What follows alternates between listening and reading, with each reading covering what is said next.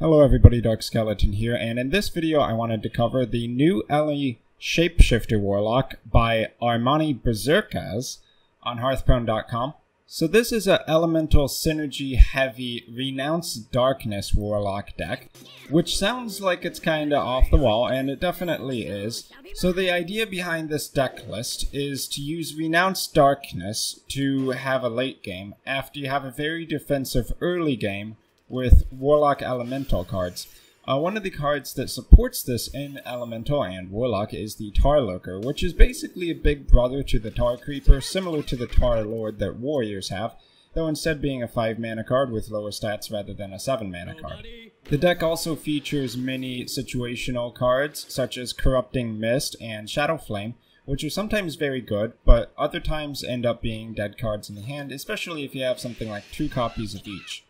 Everything in the deck that is not a Warlock card is a Elemental card from the neutral set, and the advantage to having neutral cards is that when you do Renounce Darkness, you'll still have the consistency of an Elemental package on top of whatever you pull off of Renounce Darkness. One of the things I really like about the deck, which is one of the combos I actually have tried to get to work well since the beginning of Ungoro, is Glacial Shard plus Corruption or Corrupting Mist,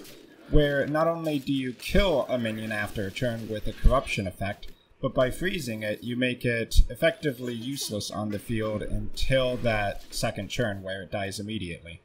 Now the only downside here would be that that minion can be silenced or bounced back to the hand, but the only deck that really is running bounce cards at the moment is the Quest Rogue, and very few decks even have the option of really putting a solid silence card into their deck. Not a huge amount of silence boost at the moment. One of the problems I have with the deck is that I think it tries to do too much, so kind of trying to be a little bit Zoo-ish. It has Possessed Villager and Ravenous Pterodax in the deck,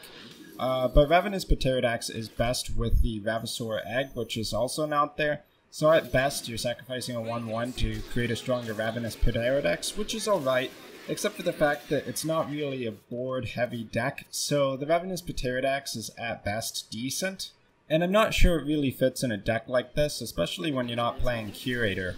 Another issue is that the deck seems to have a few too many elementals more than necessary. According to Firebat's videos, his deck doctoring,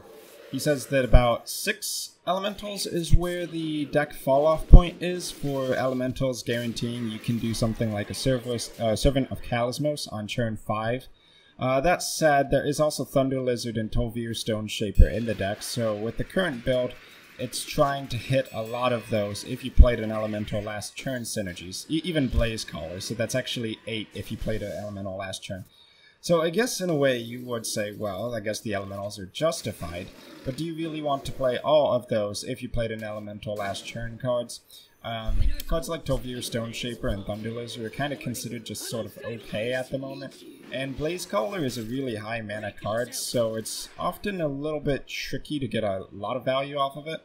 And because it's not really a tempo-based deck, you might not want to play a Blaze Caller on an empty field where that 5 damage goes to the face, so your Blaze Caller might need to sit in hand a couple extra turns because your opponent just didn't really play anything worth hitting. I was able to pull off 3 wins and 0 losses when I initially tried the deck, putting in 2 Glacial Elementals instead of 1 Tolvir Stoneshaper and 1 of the Blaze Callers,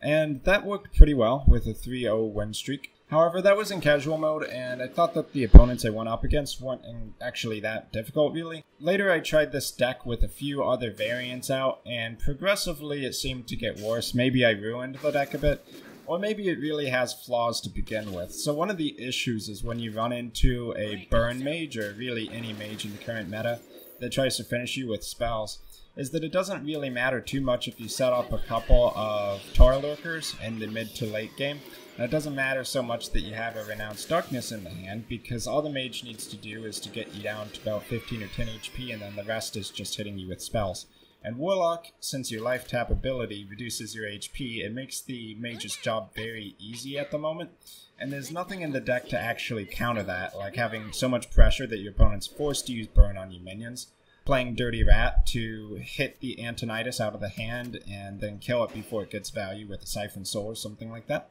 But I think the real problem with the deck is that Renounce Darkness, although myself and many other people try to make the card work, it's just not very good in any kind of meta.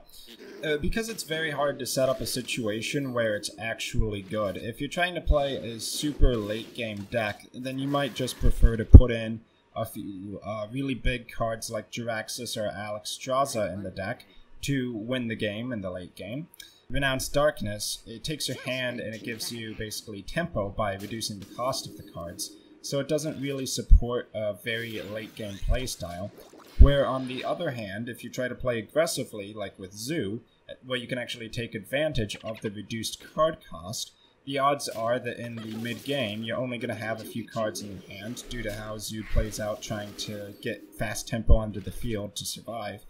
and finish the opponent off quicker. The Renounce Darkness effect is really only good when you have a bunch of extra cards in your hand, since right after you play Renounce Darkness, you're giving up life tap. So honestly, when I think of Renounce Darkness, I still have to ask myself, why would I not just play Elise in the deck to get a pack of cards and draw 5 cards? Or why would I not just play a standard hand lock with Mountain Giants, Alexstrasza, Jiraxis, or maybe Bloodbloom Doom, combos like that? Especially because Renounce Darkness is so unpredictable on what kind of cards you're gonna get. It's hard to justify, because sometimes you will win, but most of the time it'll give you pretty bad cards, and pretty bad cards aren't good enough to win constructed matches, even if they have 1- mana. So I totally get that the creator was trying to have some fun with this deck, and it's the kind of deck I would try to make work, and I did try a few variations of it. But at the end of the day, Renounce Darkness Elemental Shapeshifter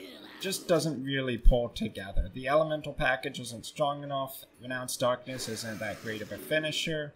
and the fact that the deck can't really put any pressure on your opponent is a real problem, especially against decks that will walk over your 30 HP, like a Burn Mage. So I've been Dark Skeleton. I hope you enjoyed this review of the Ellie Shapeshifter Warlock deck.